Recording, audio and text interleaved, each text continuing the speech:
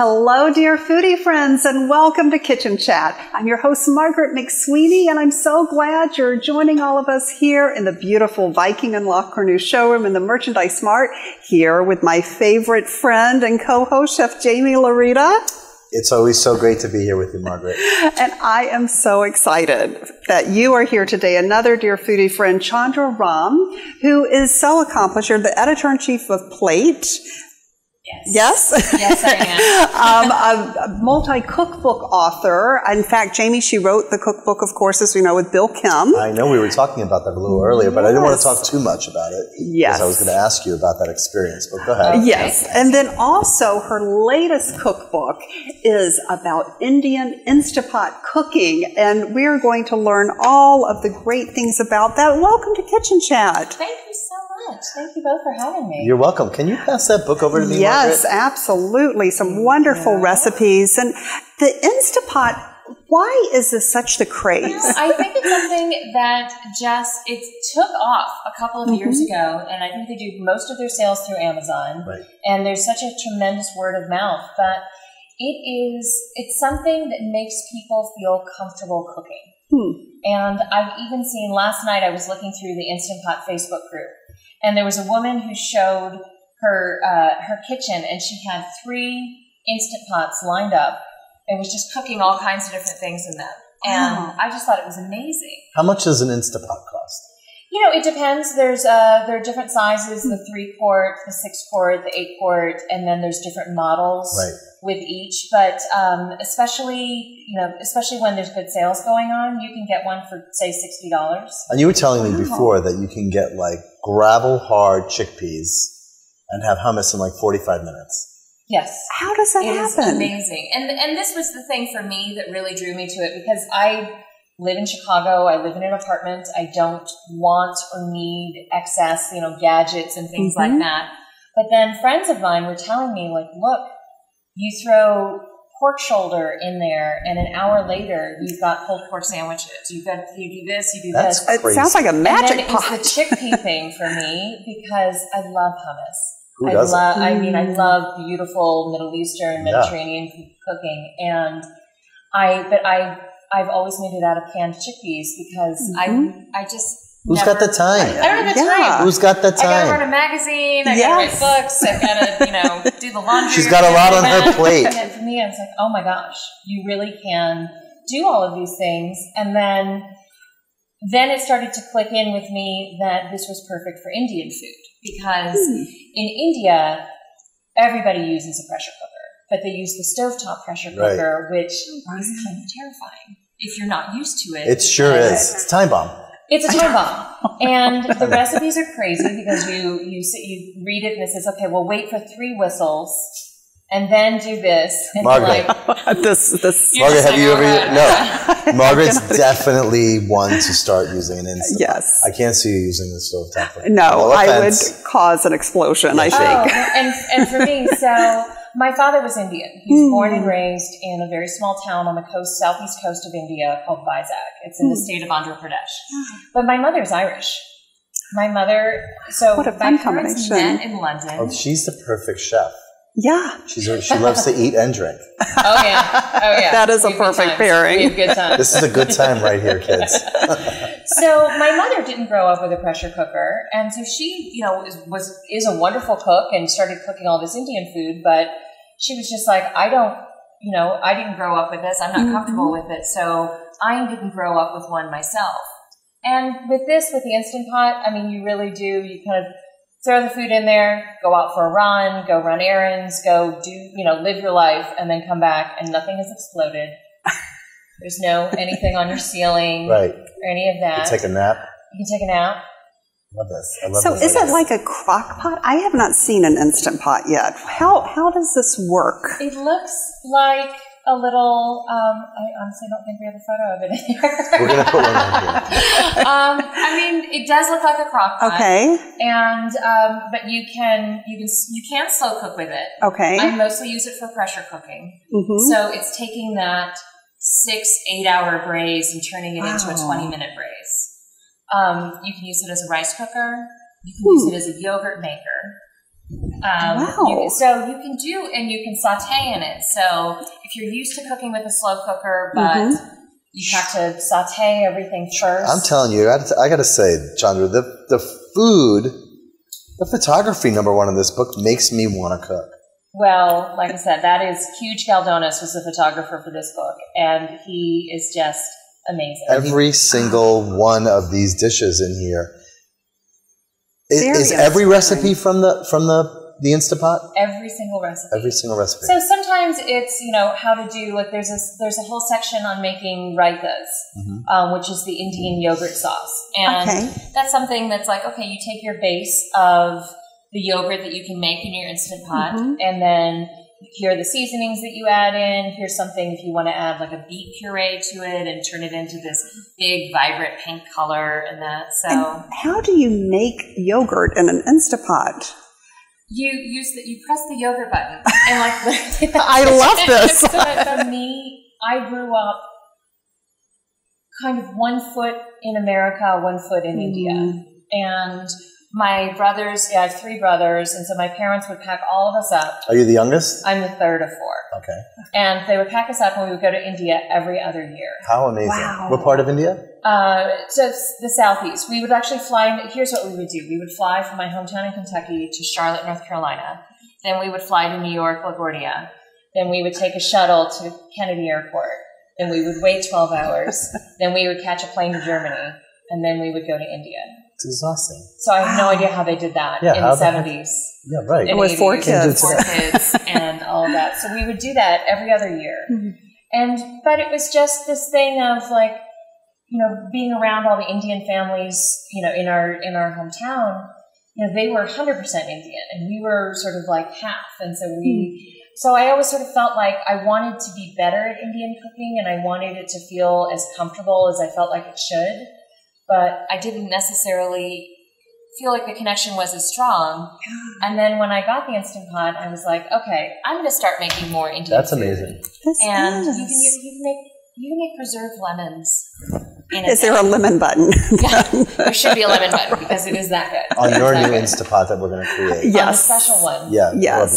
Preserved lemon button. I have all the buttons, all the bells and whistles all and buttons. So do you feel like is your forte Indian?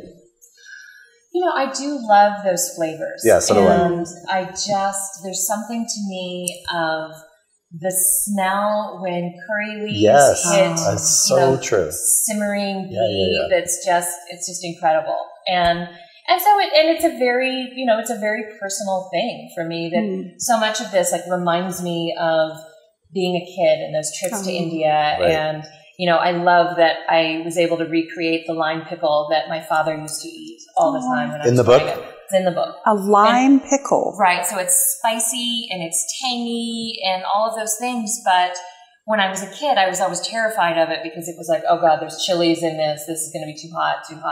It's South Indian families, like the food is it's like the South anywhere. The food is spicier, right?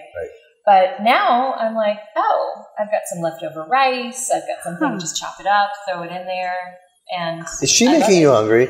I am so hungry, and these recipes look great too. Yeah, no, I want Indian food. I'm going to make Indian food. It's not going to be nearly as good. But I had have you ever been to Vancouver? I have heard the Indian food there is incredible. I've never been. It's incredible. Yeah. So I toured with Sarah McLachlan, and her ex-husband is Indian, and there's a restaurant called Vijay's in Vancouver. That's amazing. It's amazing, and some of the recipes from my book, Plenty, were inspired by that restaurant. But I basically tried to learn how to cook Indian food because of that relationship that I had, and that's when I fell in love with all of the different spices and the curries and just the flavor, just the smell of Indian food. It's so good. Yeah, no, it's one of my favorite cuisines. So I'm looking at the photographs in here, and if the recipes are as good as the photographs, I'm in. Now I just have to get an Instapot and make it all less time. Right. And you just press the button. This is what I'm liking about it. You really? You just, and there, it's you do have to, you have to wait. As the machine heats up, it creates pressure in there. And that's how it winds up cooking things faster. But Chandra, do you realize that Margaret McSweeney sitting over here thinks that this is some kind of magic pot that you're talking about, that they're talking about, Okay. that she's going to just Hit press a buttons and Indian food just going to come out of it. Indian food. Okay. All right, A little Just work. one or two of extras, but just one or two. But you one make or it easy in this, so. two. I tried to. Part of why I wanted to do this book was to really, tag on to the fact that so many people feel like cooking has been demystified with the Instant Pot. So why not make Indian food that way? Because so much of it is dependent upon pressure cooking anyways. Yes. But also, there are so many people who are really interested Right. in Indian food, and they feel like it's easier because they have the Instant Pot. Right. So, Yes. So you got me here. So basically, what Good. you're I'm in. And me I'm all too. in. We're sold. So tell us about. So I was thinking about you as a little girl, okay. and tell me, like, with the combination of your parents, what was your first food inspiration? Like, what was the first thing that you made that made you feel like you wanted to be in this business? Do you have that taste memory? I do, and it's not necessarily Indian food because I actually didn't really like Indian food when I was growing up. This is the true. Yeah. This is like the real life story part of this. Gold. I just got the golden nugget. Because my red-haired, blue-eyed, ivory-skinned Irish mother has the spiciest. Sounds like a palate. song. It's like a country Wow. song. It's a right? country song. She has the spiciest palate of anyone I've ever known. Really? Amazing. And so she made Indian food so spicy that to me it was just like this Unpalatable. bomb, Yeah. right? And like I said, we'd go to India, and my aunts they would spoon yogurt and raita on everything. They would put sugar on it. They would do whatever they could to get me to eat it. And so I really was like, I kind of understand when people say, "Oh, I'm a little afraid of the chilies and the spices," because I used to feel that way. But my mother is an amazing cook, and so we used to go all out on desserts and things like that. And she was also just, I remember it was like the late 70s, and we lived in a small town in Kentucky, and she said, "Okay, well, I bought a wok, and we're having a dinner party tomorrow night, so let's learn how to use this wok."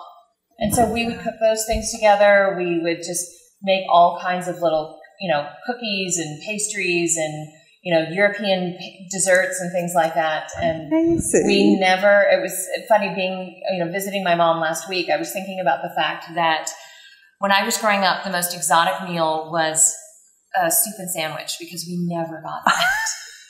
She was always like, "Oh no, I have this Spanish ham dish." And we're like, "Okay."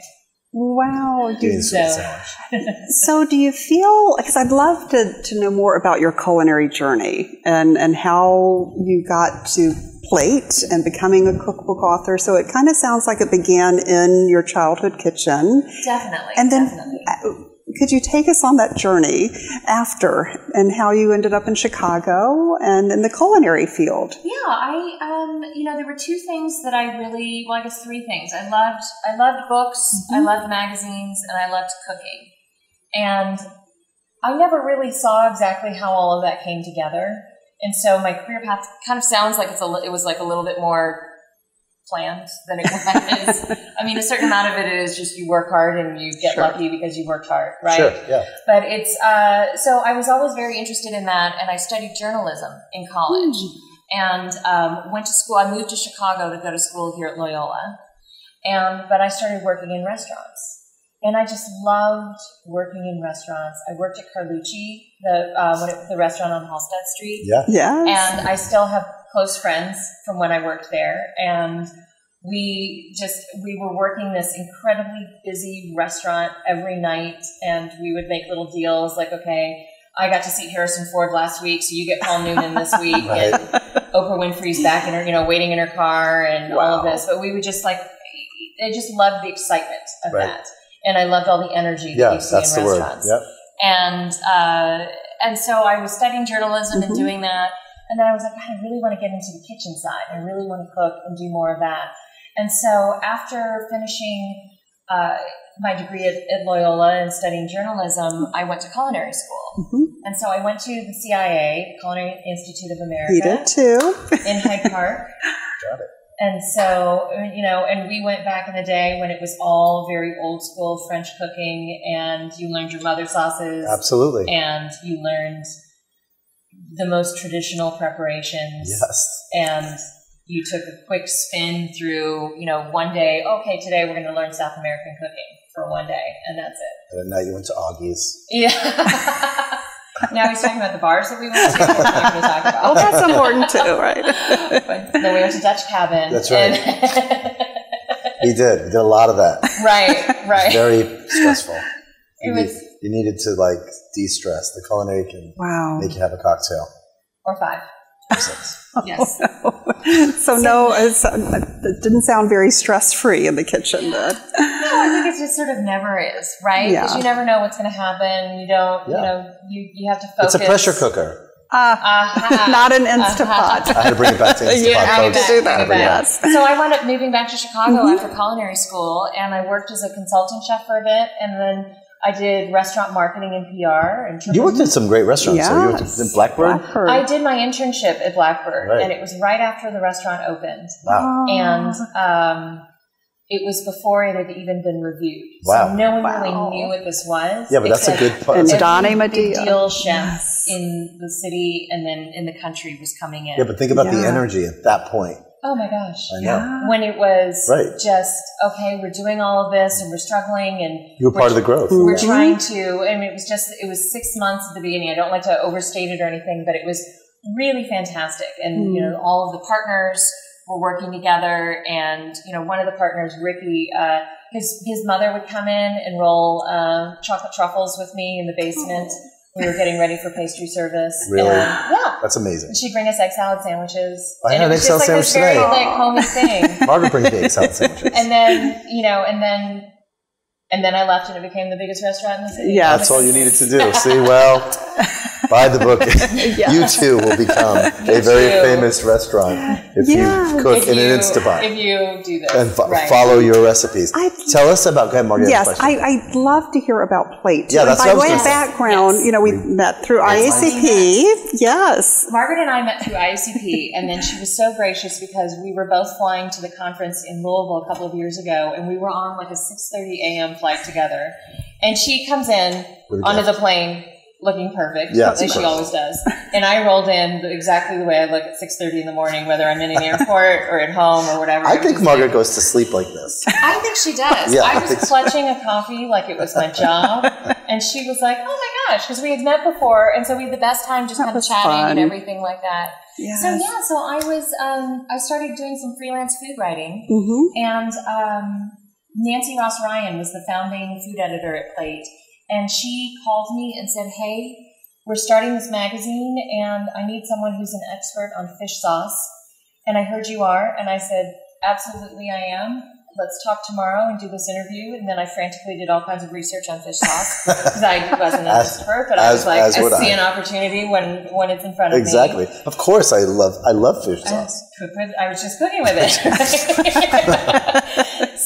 And then she asked me to develop a recipe for the first issue. And then after that said, can you write for us? You have a journalism background and a culinary background. And can you write? And so I wrote for the magazine for a few years. And then one day, the editorial director, Bill McDowell, called me and said, can we have lunch? And I was like, oh, God, what's happening? And then he said, hey, Nancy's going to retire, and we think you should be the editor. And I was like, okay, done. So God's trains run on time. This will be 13 years. Wow. That's crazy. That's a long time. But it's wonderful. Yeah, of course it is. That's why you're still here. I mean, we love doing the publication, and what we do is pick a separate theme for each issue. And so we had an issue all about Peru and Peruvian food and drinks and, what to do with pisco and how to pair it with. And then now we've got an issue about pairing wine and food and, so it's like you get to do this deep dive into a different cuisine or a style of cooking with each issue. So, and you're traveling constantly to all these great destinations. I kind of want this job. I can't write. Okay, well, you can sit in my meetings and tell me if you still want it. I'll do it. Okay. It's happening. Okay. Job switch. Well, okay. Well, would you like to work in the Viking showroom here? In the Viking La Canoe showroom? What do you think of our showroom? I think it's pretty fantastic. I have serious kitchen envy every time I come in here. Do you? My husband doesn't necessarily love it when I'm like, a lot of husbands don't like when we visit because they wind up buying new appliances. But that's a good thing. Yeah. That's a good thing. It's really great. It is. So plate 13 years, the new cookbook. Yes. What's going on with the cookbook? Are you going on a cookbook tour? You know, what I'm doing is just what's great is, as Margaret said, I already travel a lot. So I'll sort of say like, oh, if I have to be in San Francisco on Monday, I'm going to fly in on Sunday and do an event or something like that. So you're taking advantage of the travel. Taking advantage of the travel, doing some things in Chicago, which is a fantastic market to be in, and, just trying to keep up with so much of it is social media. So, that's a really big part of it. It is. Now, have people been posting their recipes from your book on Instagram? Have, which I love. Yeah. I absolutely love it. Do you get a lot of people talking about, do you get all the questions? I get the questions. Right. So I get the questions. My Instapot's not. Right. Well, so many people, it's great. So many people got an Instant Pot for Christmas or Hanukkah or just at the end of the year, Black Friday sales. And then usually people get an Instant Pot and it takes them about a month to stare at it before they'll decide to cook with it. And then so very fortunately, happily for me, a lot of people got my book as well. With the Instant Pot, if they got it as a gift or something like that. And then they're like, okay, so what do I do? So I do get those questions of just how do I do this? I'm pushing the yogurt button. Right. And no yogurt's not coming out. I keep looking and... So a lot of people you must get all the emails with, I can't have this, but I'd like to try that. Right. And one thing I thought was fantastic was my editor, Meredith Dees, really said, let's make sure that we indicate which recipes are gluten-free, are dairy-free, are vegetarian, vegan, so people knew, so that it was easy for people to understand. Yeah, we know Meredith. And Meredith, I love Meredith. Yes. So you've met her, yes. So shout out to Meredith. She is so wonderful. And also the Les Dames. We need to acknowledge Les Dames Escoffier and say yes. Margaret and I are members of Les Dames Escoffier. I remember we did that wonderful group photo of all of us. What was that during? When Barbara was here, Barbara Lazaroff was here and Carla Hall came. Is that where you whacked the champagne, Margaret? No, I savored the champagne. I did at the with the broken shoulder. So your mom, yes, you can do things. Be careful. These two throw some serious parties. Oh yeah, for sure. And I think we're going to have one of the parties. I would love for you to come into the showroom and cook with us. Oh, I would love that. That would be really fun. And we could do a Facebook Live. Yeah, we could. Could we do that? Sure. Oh, how fun. Yeah, we should. Yes. I'll let her do all the cooking. Oh, that'll be great. You can be the taster. I'll push the buttons. You'll push the buttons. That'll be good. Well, Chandra, I'd always like to end Kitchen Chat with 3 tips for the home chef. Okay. So what would you recommend? With the Instapot or just without? Let me see. I think the first one is to feel free to, don't be afraid to get out of your comfort zone. So really, that's a good one. To try and experiment with something new, whether it's a new spice or a dish that you've always thought about. Yeah, I like that. That's a good tip because so many times people are creatures of habit. I love being in the supermarket and look what's inside people's looking. I'm a shopping voyeur. I am, and I'll look and I'll see what's in their shopping cart. That's actually a TV show, I think, a concept, and I'll wonder if they buy the same things all the time because they just know, they're like creatures of habit, right? What if you just threw something wild into your shopping cart, like a dragon fruit? Right. Yeah. Right. Like, what if here's the show. You follow them, and then you sneak the dragon fruit into the cart. Right. And then they have to cook something with it. Ooh, I like that. Yes. That's my show. Like That's our show. Okay, that's your show. Yep, we got it. It's called something. It's like a stalker. But then Margaret and I will be there to taste what they eat, what they make with the dragon fruit. Guys, I'm not kidding. I think this is a great show. I think it's a good show. I really am okay. Right, this is good work. Because what I love doing when I travel, I love going to grocery stores and seeing what's available. Right. And so we were talking before about Bill Kim's cookbook, Korean Barbecue. What a great book. Which You did such a great job on that. You did. Well, I mean, that's Bill's book and working in tandem with him, and he's just the most amazing human being and chef. He is. But what I loved was going home to visit my mother in Kentucky and going to the Kroger and seeing all the ingredients were available. Wow. So that's what I like doing. I like seeing what's in. So, I think there's another idea brewing here. Okay. Where you could take a chef's cookbook and go into those markets, right, and then challenge the person. Like, here's Bill Kim's cookbook. Here are all the ingredients. Make the recipe. Or challenge Bill Kim to do it, because he can sort of look at it and say, you know, I've seen him. I've cooked with him where he's like, wait, I need salt for this. And instead of using just salt, he used soy sauce. Right. He's like, that's my salt. And it has all these other flavors. Right. So I think my second tip is watch what chefs do and do what they do. I love the way you just segued right into the second tip. That was smooth. That was so smooth. Well, if we're going to launch all these TV shows. Yeah, for sure. Yes, I mean, yes, you have to have that. But I think that it's so interesting to really read a cookbook and read the introduction. Because that's where they start telling you all the little things that they like to do. I think especially these days when, you know, cookbooks of the past, you can kind of maybe get away with more. You know, these days, I think cookbooks, I think there are a lot more people using cookbooks these days than ever before. Do you agree with that? I do. Cookbook sales are up we're up 25% last year. Wow. Fantastic. So I'm right. Yes. You're right.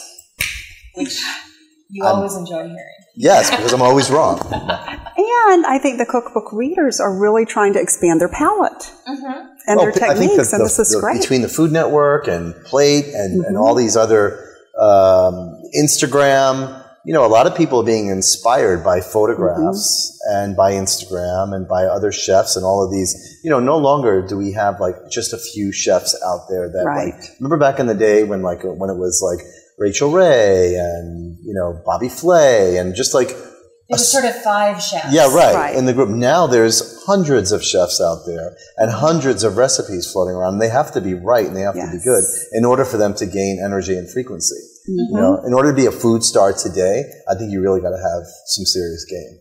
I absolutely agree. You know? I think you have to, and you have to back it up. Like you say, your recipes have to work. Yeah, they have to work. Because online, if your recipe sucks, guess what? Sorry, I said sucks. I'm teaching you that. I can do that. On the salty side. I mean, right away on social media, like, hey, I'm on page whatever, and your lamb meatballs aren't really that great. They'll be perfect. I know. I knew it. I knew it. You always go for the meatball recipe.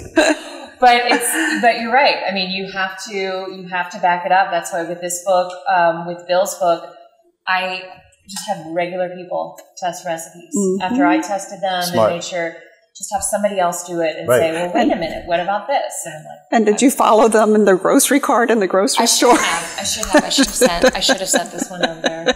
Follow her and be like, I'm sorry. So we watched you in the grocery store, apparently. We're really embarrassed. You only bought 1 lemon, and the recipe called for 2. I think we all know that. How about you pay attention next time? So, tip number 3.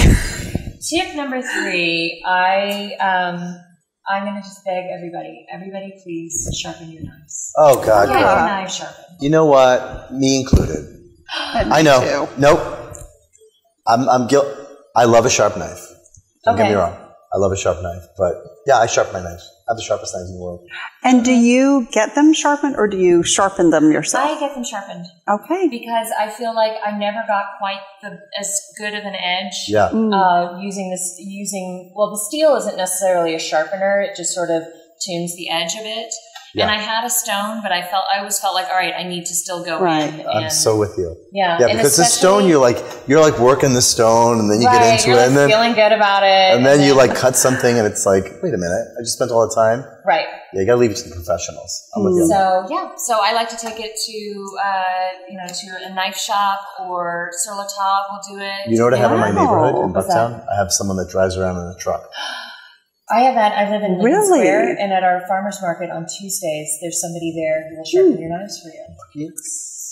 Wow. But it makes such a difference. And I always think, especially like after we get through winter, you have to do it because you just spent the entire winter cutting butternut squash and carrots and all of these thick, hard vegetables. Yeah.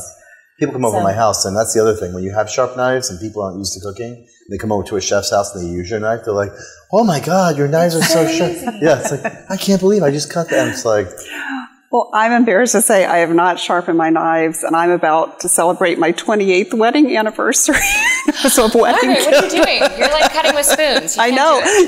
So this is the reason. The next cookbook, Cutting with Spoons. Cutting with Spoons. By Margaret I feel like McSweeney. that's a book of poetry, right? actually. Yeah, that could be.